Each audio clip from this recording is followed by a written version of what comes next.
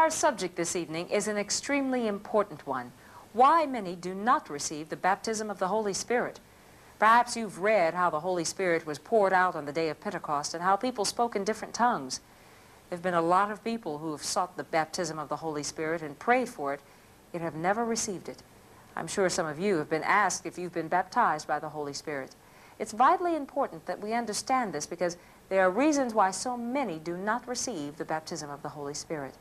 That's exactly what Pastor Cox is speaking about tonight. So let's join him for his fascinating topic, why many do not receive the baptism of the Holy Spirit. Thank you, Sylvia. I'm very happy to welcome each of you again tonight. A lot of people have picked up the Bible and have read in the book of Acts how that the Holy Spirit fell on the day of Pentecost, and all the miraculous things that happened there as people began to speak in other languages. And as they have read through the Scripture, they have seen incident after incident many, many times where the Holy Spirit fell on people, and through the ministry of the Spirit, great miracles were done. And individuals have prayed, they've looked, they've read the Scripture, they've asked for the baptism of the Holy Spirit, and never have received it. And never have understood why. They never received the baptism of the Holy Spirit. And yet the Scripture tells us it's something that you and I should pray for, that should be part of our Christian experience. And so tonight, we're going to take a look at some scriptural reasons why people don't receive the baptism of the Holy Spirit. That's what we're going to look at tonight. You remember, Christ has died. With his death, all the hopes, all the ambitions, all the desires of the disciples died with him. Word has trickled across Jerusalem that he has risen. And the disciples have gone out to the tomb. And it says it came to pass as they were greatly perplexed about this, behold, two men stood by them in shining garments. Two angels standing there in shining garments, and they said this to them. And as they were afraid and bowed their faces to the earth, they said to them, why do you seek the living among the dead? They said, why are you seeking the living among the dead? And they told him that he is risen, and they would meet him out around Galilee. And you remember, they went there, and Jesus spent 40 days with those disciples. During that 40 days, he taught them. But just before he left, he told them that they were to go to Jerusalem. They were to tarry there and pray until they received the baptism of the Holy Spirit. With the baptism of the Holy Spirit, certain things were going to happen. And notice what it says here in Acts 1 and verse 8. It says, but you will receive what? Power when the Holy Spirit has come upon you, and you will be witnesses to me in Jerusalem, in all of Judea and Samaria, and to the ends of the earth. He told them they were to meet there, they were to pray, and with the outpouring of the Holy Spirit, they would receive power to do what? To witness. And they would be witnesses of him in different places, Jerusalem, Judea, Samaria, and to the end of the earth. Now, with this, with the baptism of the Holy Spirit, certain things happened. Let me illustrate what I mean. You remember Peter. The mob has come. They have arrested Christ. They've taken him back to the home of the high priest. Evidently, John knows somebody in the high priest's home because he was able to get himself and Peter into the home, out in the courtyard. It's in the early morning hours. They're standing there around the fire when this girl speaks to Peter and says, aren't you one of his disciples? And he says, no, I'm not one of his disciples. And then a little bit somebody else says, haven't we seen you with him? And again he denies him. And then they say, your speech betrays thee. And with words of cursing, he denies his Lord. And you remember the cock crew. Peter left, went back out to the Garden of Gethsemane, and there poured out his soul to the Lord. Okay, that's happened. Now we've come about 50 days later. This same man, Peter, is now at the temple. He's preaching about Jesus Christ, and as he's preaching about Jesus Christ, he's arrested. He's taken in before the Sanhedrin. And they have charged him straightly, saying, you're not to preach Jesus Christ. And Peter stands before that ruling body and he says, and yes, you're the ones that crucified him. What has changed this man? What has made this man different? A man that couldn't even stand the investigation of a little girl, now standing before the whole ruling body and saying, you're the ones that crucified him. What's changed him? It says, after the Holy Ghost has come upon you, ye shall receive power. Definite change in his life. Now, you see Philip, the deacon Philip, he's gone down into Samaria and he's preaching the gospel in Samaria. It says, and when they believed Philip as he preached the things concerning the kingdom of God and the name of Jesus Christ, both men and women were baptized. It says Philip went down to Samaria and he preached Jesus Christ, and men and women accepted him, and they were baptized. That's what's been happening here. A lot of you are going to be baptized tomorrow. We've been preaching Jesus Christ, and many of you by faith have reached out and accepted him, and you're going to follow the Lord in baptism tomorrow. That's part of the preaching of the gospel. Now listen to what happens. Now when the apostles who were at Jerusalem heard that Samaria had received the word of God, they sent Peter and John to them. Now Philip's down there preaching, and so many people have turned out, so many have come, that they say, well, Philip needs some help. And so they've sent Peter and John down to help him. They've come down, help Philip there in Samaria. Now listen to what begins to happen. Who, when they had come down, prayed for them that they might receive the Holy Spirit. Are you getting it clear? They have received the gospel. They have accepted Jesus Christ. They have been baptized by water, but they have not received the baptism of the Holy Spirit yet. Okay? For as yet he had fallen upon none of them. They had only been baptized in the name of the Lord Jesus. They had only been baptized with water. Then they laid hands on them, and they received the Holy Spirit. So it says they prayed for them, and they received the Holy Spirit. Now I want you tonight to get something real clear before we go on into this, because I don't want you mixed up. The Bible speaks of two things. It speaks of being born of the Spirit. When a person accepts Jesus Christ as his personal Lord and Savior, at that point the person is is born of the Spirit. When they accept Jesus Christ, they are born of the Spirit. I am given a new nature. I become a new creature in Christ. That's receiving the new birth. Later, sometimes, a person may be baptized of the Spirit. I can show you cases in Scripture. When people accepted Christ, they were baptized of the Holy Spirit. I can also show you cases, as here in Samaria, where they were baptized and did not receive the baptism of the Holy Spirit until later.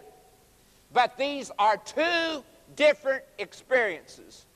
This is when an individual accepts Christ, he is born of the Spirit.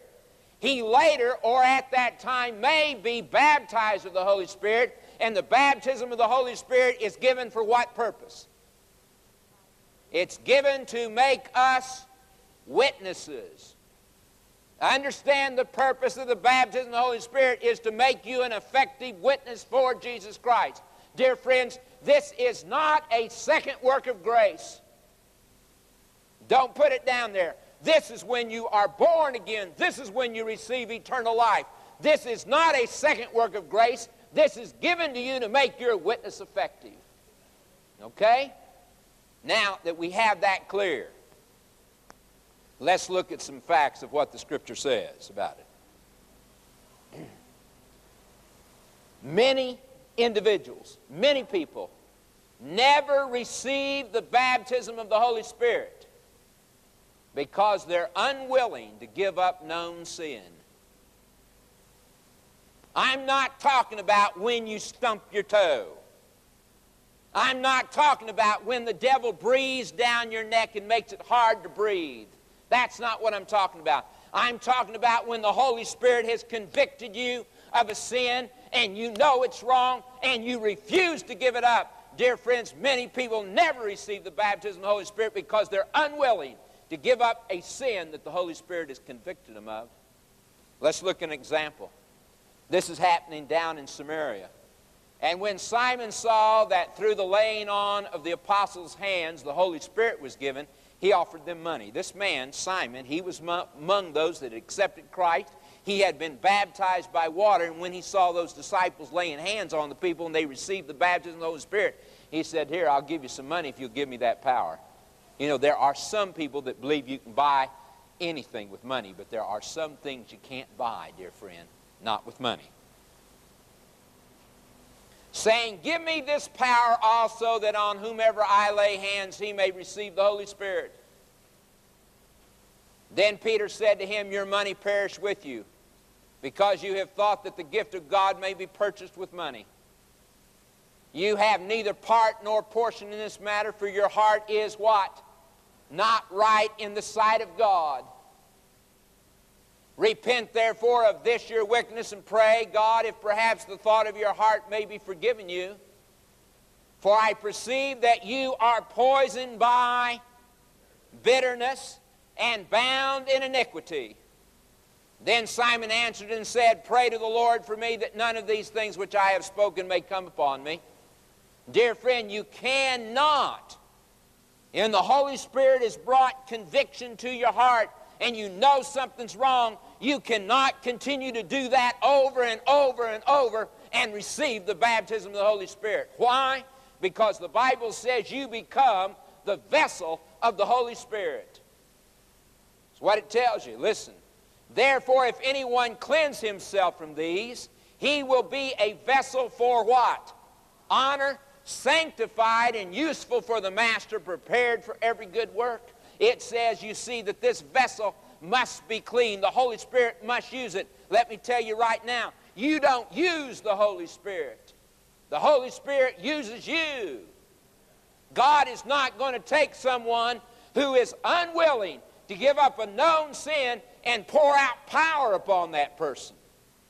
You will receive power after the Holy Spirit has come upon you. Therefore, he asked that you and I surrender it. And let me tell you something, it's not hard to be clean. You don't have to beat your back. You don't have to crawl down the aisle on your knees. It's not hard to get clean. If we confess our sins, he is faithful and just to forgive us our sins and to cleanse us from what? All unrighteousness. It's not hard to get clean, dear friend. All you got to do is come to him. Confess your sins, and it says that he will cleanse us. So many people never receive the baptism of the Holy Spirit because the Holy Spirit has convicted them. And I'm talking about more than just a temptation. I'm talking about more than just stumping your toe. I'm talking about when you're doing something and you've done it for years and the Holy Spirit has convicted your heart. Dear friend, if you want victory, you better give it up. You better surrender it. There's a lot of other people that never receive the baptism of the Holy Spirit because they grieve the Holy Spirit. They grieve it. Scripture talks about grieving it. Listen. "Do not grieve the Holy Spirit of God, by whom you were sealed for the day of redemption." He said, be careful. Don't grieve the Holy Spirit. Now let's see how we grieve it. Paul tells us how. "Let all" what? "Bitterness, wrath, anger, clamor, and evil speaking be put away from you with all malice." If you want to grieve the Holy Spirit, that's the way to grieve him, is just be an angry person. Be mad. Be full of bitterness, and you're grieving the Holy Spirit. I can tell you right now, dear friend, if you're mad at your wife, or if you're mad at your husband, or you're mad at the children, or you're mad at your neighbor, then, dear friend, you're grieving the Holy Spirit. The Bible makes that absolutely clear. We grieve the Holy Spirit through anger. But He wants us and be what? Kind to one another, tender-hearted, forgiving one another, just as God in Christ has also forgiven you. He says that you and I are to be kind, we're to be tender-hearted, we're to be loving. Not angry, not mad. God says that's not the way we're to be. And as long as I go through life angry, full of bitterness, full of wrath, you're not going to receive the baptism of the Holy Spirit. Won't happen. Now, let me just say this, folks. It's not hard to be angry. Some people, you know, they don't understand that. You and I are flesh. Okay? That's the way we come into the world. Have you ever read in the Bible about the works of the flesh? Huh? Ever read about them? Well, let's read about them. Talks about them. Now the works of the flesh are evident. Let's see what they are. Which are these? What's the first one? Adultery. I have people come to me and say, oh, Brother Cox, I feel terrible. I committed adultery. Let me tell you something. That's just perfectly natural as far as the flesh is concerned. That God listed as the very first one is adultery. And I can tell you, if you're going to live in the flesh, you're going to have trouble there. That's what you're going to do. Adultery, fornication, uncleanness, licentiousness, idolatry, sorcery. What's the next one? Hatred, contentions, jealousy, outburst of wrath, selfishness, selfish ambitions, dissensions, heresy, envy, murder, drunkenness, revelry, and the like, of which I tell you before, just as I have told you in times past, that those who practice such things will what? Not inherit the kingdom of heaven. Please read that text carefully. That text doesn't say if you do it, you're going to miss heaven. It says if you what? You practice. Get it clear. See, I'm not talking about when you stump your toe. I'm saying you can't go through life a mad, angry individual and receive the baptism of the Holy Spirit. You can't do that, friend. If you're getting up every day mad at your husband or mad at your wife, then, dear friend, you're in trouble. You're in real trouble. Can't do that. It says you're to be kind, loving, tender-hearted. This is what God expects us to be. So there's a lot of people that grieve the Holy Spirit through anger. That's how they grieve Him. They're mad all the time. You know, some people all the time want to make an excuse for it. I hear them say, well, my great-great-grandfather was redheaded. And my great-great-grandfather was redheaded. And my great-grandfather was redheaded. And my grandfather was redheaded. And my father's redheaded. And I'm redheaded. And I can't help myself. Oh, yes, you can. Oh, yes, you can. No, I cannot go through life angry and receive the baptism of the Holy Spirit. Won't work. Follow me very carefully. The Bible speaks about wrath, and it says this: be angry and do not sin. Do not let the sun go down on your wrath. It says now, be angry. It's possible to be angry and not sin. There's not anything wrong in being angry over a righteous cause. There's not anything wrong in being angry over an abused child. There's not anything wrong in being angry over a battered wife. That's not wrong. But even if you're angry for a righteous cause, the Scripture says don't let the sun go down on that. In other words, if you're angry over something that is perfectly right, perfectly good, the Scripture says still don't let the sun go down on it. Why? I'll tell you why. Because it's unhealthful. Let me tell you what I'm talking about. You ever been in a place where you were scared and you did something physically that normally you aren't physically capable of doing? Ever had that happen? Huh? Haven't you? I can remember a couple of boys and I, we were teenagers and we were climbing this mountain. And we'd come to the place on the mountain where there was a cliff that went just straight up. It really wasn't very high.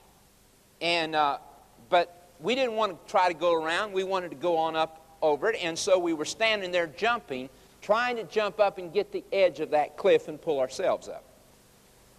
I tried. I just couldn't jump quite that high. The other fellas tried. They couldn't either. And as we were jumping, we weren't paying attention.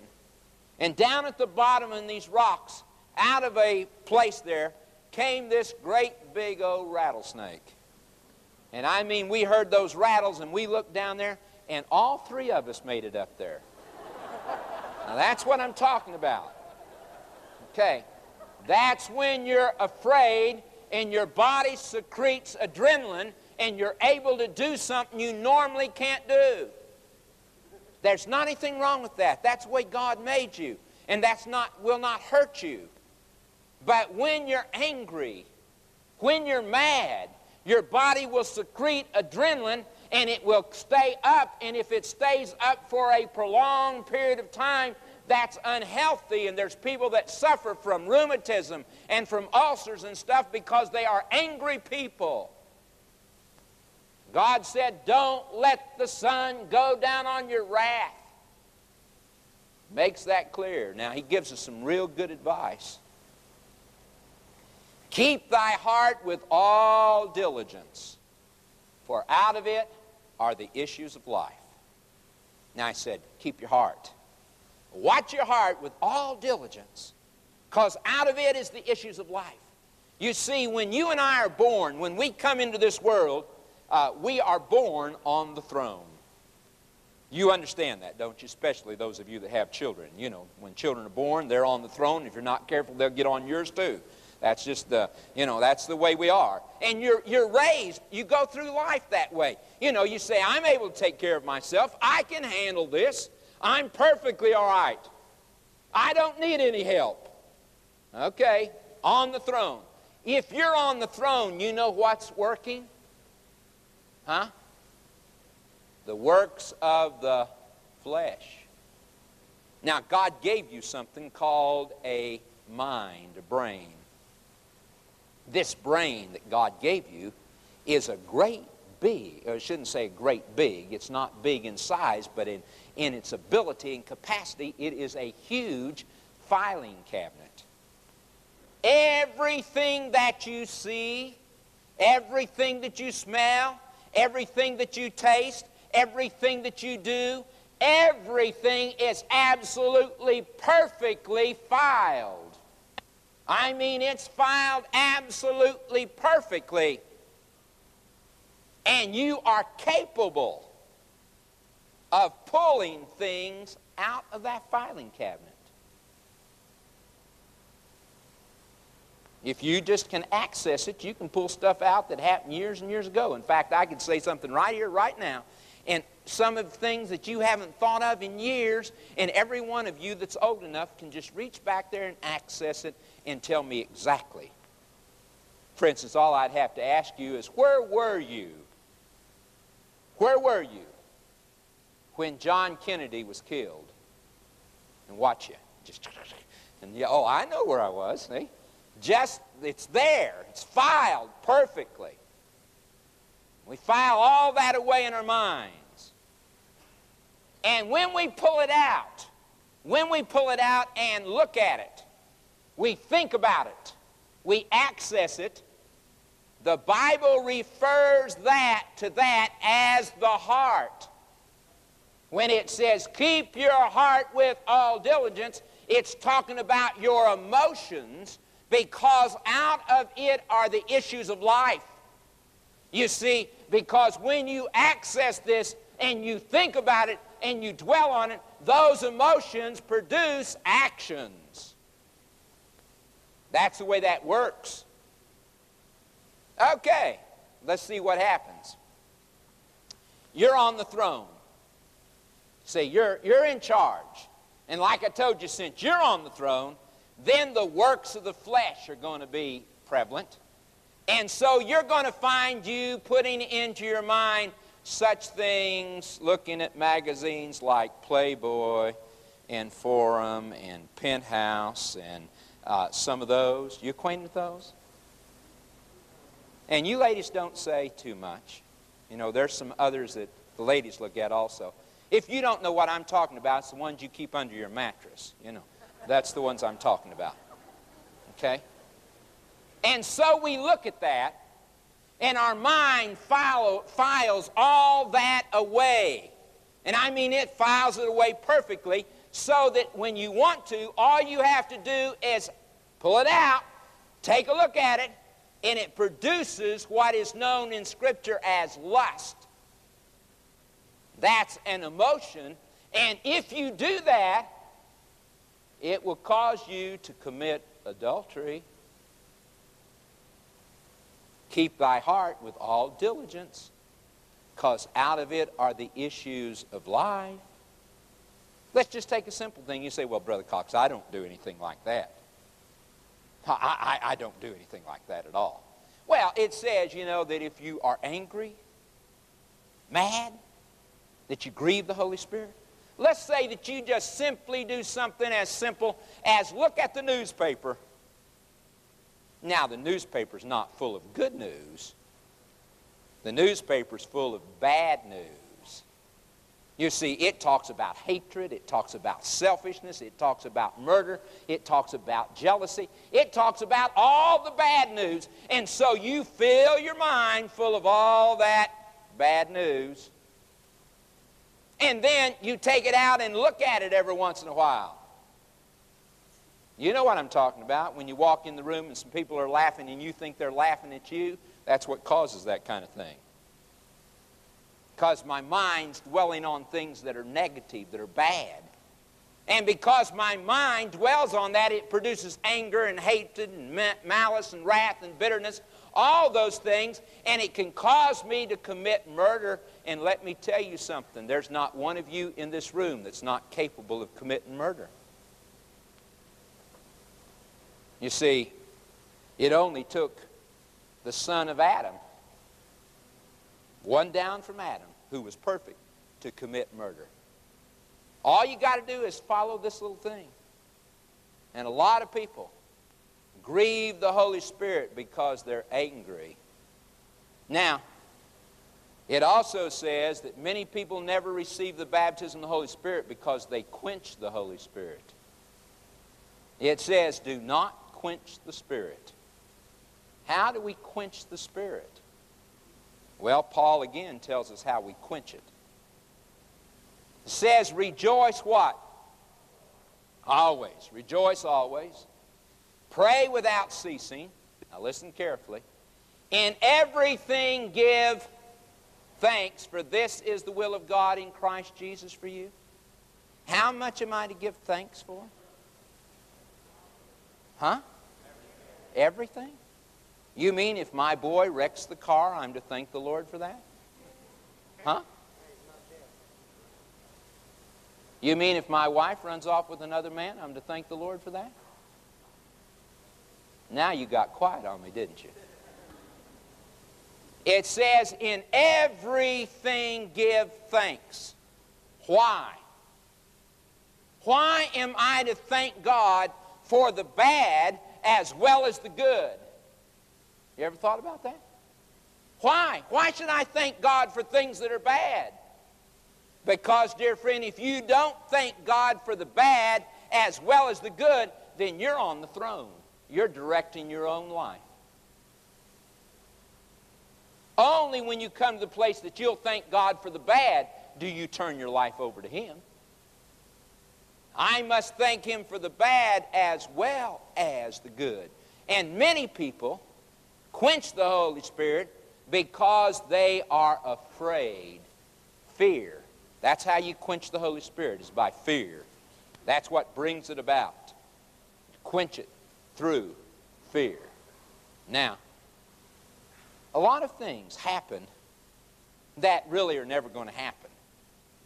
A lot of people are afraid of things that never will take place. They live in fear. Let's take this. Let's say you're on the throne. You're running your own life. And we've been running a 5-day plan here, you know, for people that needed help with smoking or with alcohol or with drugs. Let's say that you do something like smoke. And so you see things that says smoking might cause cancer, or does cause cancer. I shouldn't say might. And so you read all that and your mind files all that away perfectly. You see, and then you get up one morning and you have this smoker's cough, you know, this deep cough and this terrible taste in your mouth.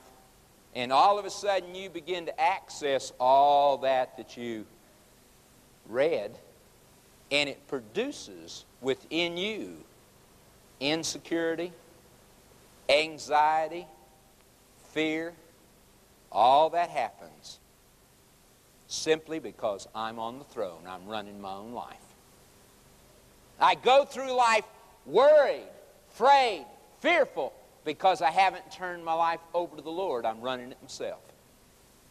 A lot of people in that situation. When you do that, you quench the Holy Spirit. That absolutely happens. Stories told of an old king. This old king was very, very wise. And they would come to the king, need a decision made, and the story said that the king had a ring on his finger, and before he would make a decision, he would open that ring and look inside it. Then he would close it up and he would make the decision. Everybody wanted to know what was on the inside of that ring. And the old king never would tell anybody. And finally he died. And when he died, the very first thing they did is they opened that ring up and looked inside to see what was in there. And inside it, it just simply said, "This too shall pass." You see, most of us are afraid of things that will never, never happen. Especially if you're on the throne, if you're running your own life. You see, if you are quenching the Holy Spirit out of fear, or if you are grieving the Holy Spirit out of anger, or if you are unwilling to give up a known sin, all that takes place because of selfishness. That's what produces that, is selfishness. Self-centered. That's what causes it. The Holy Spirit cannot be poured out upon an individual that is in that situation. You see, God doesn't want us to be fearful. In fact, He says this: there is no fear in what? Love. But perfect love casts out fear, because fear involves torment. But he who fears has not been made perfect in love. You see, when I take my life and I turn it over to the Lord, then you find that fear begins to leave. It makes a great, great difference in my life. It says, "Let this mind be in you, which was also in Christ Jesus." Now follow me carefully. It says that I'm to take the Lord Jesus Christ and I'm to put Him on the throne. When I put Christ on the throne, something's going to begin to happen. Now follow me carefully. When I put Christ on the throne, then He is going to begin to put into my mind good things. You follow me? I'm going to find that as good things are put into my mind, my thoughts are going to become good thoughts. Now, I read to you about the works of the flesh, right? There's something else called the fruits of the Spirit. You ever heard of those? Okay, this is what they are. But the fruit of the Spirit is love, joy, peace, long-suffering, kindness, goodness, faithfulness, gentleness, self-control. Against such there is no law. All those are the fruits of the Spirit. And as Christ is on the throne and He begins to put good things into my mind, and my thoughts begin to dwell on good things, you find that I begin to produce good actions. Now, follow me carefully. You can't do one thing. I mean, you can do absolutely nothing about your actions. I find people down here mucking around with their actions, saying, I'm not going to do that anymore. Making New Year's resolutions and saying, oh, I won't do that anymore. And they're down here playing around with their actions. You can't control your actions. It says that you're no more able to do that than for a leopard to change his spots. I find some other people saying, well, from now on, I'm going to have good thoughts. Not going to think any of those thoughts anymore. I'm going to have good thoughts. You can't control that. You're monkeying around where you don't have any power. You can't do one thing at all about this. And I even find some Christians that think they can control this. They say, oh, from now on, I'm going to read my Bible. How many of you, don't raise your hands, how many of you have ever said, oh, this year I'm going to read my Bible through? You can't do anything about that. You're playing where you don't belong. You can't do anything about it, dear friends. The only thing you can do is God has given you the ability to make a choice. And you can decide to put Christ on the throne. You can do that. You can say, I am going to put Jesus Christ on the throne. And when you make the decision to put Him on the throne, then let me ask you, will He control what goes in your mind? You better believe it. Will He control your emotions? You better believe it. Will He control your actions? You better believe it. It makes all the difference in the world. Don't be playing around here, friend. Get down to the heart of the problem and take care of it here. Make the decision to put Jesus Christ on the throne of your life. It'll make all the difference in the world. You see, Paul spoke about it. In the book of Titus, he said, for we ourselves were also once foolish, disobedient, deceived, serving various lusts and pleasures, living in malice, envy, hateful, and hating one another. We've all been there. Every one of us. We have been disobedient. We have found ourselves living in lust. We found ourselves hating people, disobedient, all those things. Paul said he was once there. Something happened. Listen carefully.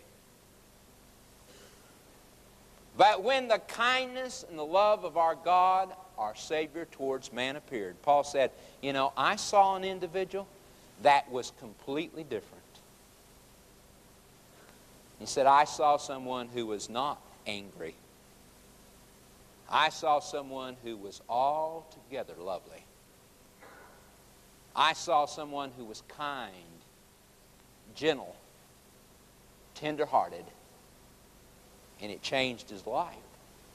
Listen. Not by works of righteousness which we have done. Oh, no, dear friend. Don't get down over there, you know, and start monkeying around with your works. Get right back to the first part. Not by works of righteousness which we have done, but according to His mercy He what? Saved us. And dear friends, I feel a sermon coming on and I can't. It's too late. But when it says there that He saved us, and then it says by the what? The washing. I'm so thankful that the Scripture consistently over and over says that He saves us and then washes us. I'm so glad it doesn't say that He washes me and then saves me. You know what I'm talking about? I'm glad God loves me just like I am. Boy, that makes a great, great difference to me. This idea, you know, some people say, well, when I get everything taken care of and I get all cleaned up, I'll come to the Lord. Well, forget it. You're never going to get there. Never going to make it. Say, well, when I get over my anger, I'll come to the Lord. When I'm not mad anymore, I'll come to the Lord. When I get rid of this sin, but right now I've got to get rid of this sin before I can come to the Lord. I'm glad God doesn't say that. It says He loves us. It says He saves us. And then He washes us. Okay? By the washing of the regeneration and the renewing of the Holy Spirit, whom He poured out on us abundantly through Jesus Christ our Savior. You see, it just simply says He pours out the Holy Spirit upon us. He pours that out upon us. And dear friend, if you've got a sin that the Holy Spirit has absolutely convicted your heart of, and you're unwilling to give it up, tonight I'm asking you to surrender it. If you're grieving the Holy Spirit, if you're mad at your children, if you're mad at your mother or your father or your husband or your wife or your neighbor or the teacher or your employer, then tonight, dear friend, I'm asking you, come to Jesus. Turn it over to Him. If you're living in fear, you're quenching the Holy Spirit. Every day is full of torments for you because you're afraid. Then tonight I'm saying, come to Jesus. He'll give you peace. He'll make your life happy. Make it altogether different. Let us pray. Heavenly Father, tonight, we thank you so much for Jesus Christ. Thankful that you're willing to take us just like we are, to wash us and make us clean. Willing to take away all the anger and all the bitterness and the fear, all the sins that so easily beset us, and make us, each one of us, unworthy as we are, thy children. Tonight, while our heads are bowed, our eyes are closed, I'm going to ask those of you here tonight that the Holy Spirit has convicted you. I mean, He's convicted you of a sin, and you've been unwilling to give it up. You've done it over and over and over again. I'm going to ask you tonight to make a decision to put Christ on the throne and give that up. And I'm going to ask you to get up out of your seat and come forward. There may be some of you here tonight that are having a real struggle with anger and with bitterness. You're mad. You've fought it for years. Grinds at your soul. Cut you right in the pit of the stomach. And tonight you'd like to get rid of that anger, that bitterness. Then I'm going to ask you also to get out of your seat and to come. And those of you here tonight that are having trouble with fear, you're afraid. You live in fear all the time. You like release. You'd like to have freedom in Christ Jesus. I'm going to ask you also to get up out of your seat and come tonight. Put Christ on the throne. If you would like to have victory in your life, you'd like to have freedom, simply as we pray, just step out from where you're at and come tonight.